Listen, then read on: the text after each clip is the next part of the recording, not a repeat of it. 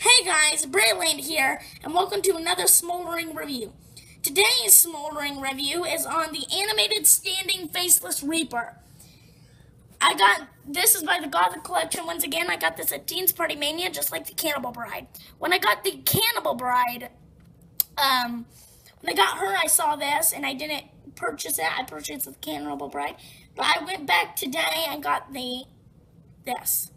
It says animated Faceless Reaper. Head moves up and down. Horrible sounds. Light up eyes. 5.5 feet. 170 centimeters tall, which is pretty tall for a Teens Party Mania prop. Posable arms and stand included, just like the Cannibal Bride, except he's 5.5 feet tall. It says sound activated, but he comes with a try-me, just like the Cannibal Bride. There's a picture of him. Now, let's get into the prop. Here's the prop. As it said, he is really tall for that kind of prop. Like, let me move back a little bit. He's really tall. Like, he comes up to his arm is where my shoulder is. Like, yeah. So there he is. His cloak looks really cool, and his cloak only covers the front two back legs. The front legs. The back legs are visible, but people aren't looking from the back. You just gotta set it up right, and it covers it. There you go. You can't see it. His hands look just like the Cannibal Bride's, except more tensed up. And his try-me is under this.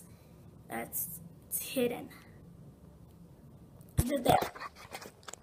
His eyes light up because he has no face. It says no faceless on the box.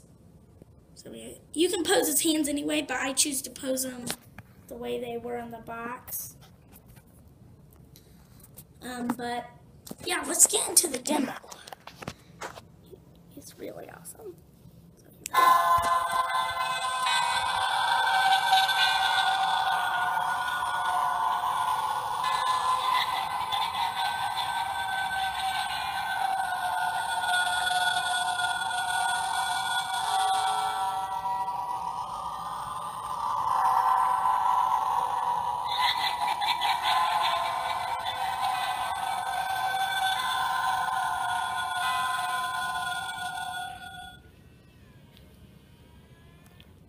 Yeah, so there you go. There's the demo.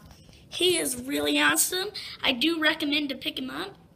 He was $80. He wasn't on clearance like the Cannibal Bride, but I got him anyway because I think he's awesome. So that's about it, and I will see you guys in the next video. Bye, guys!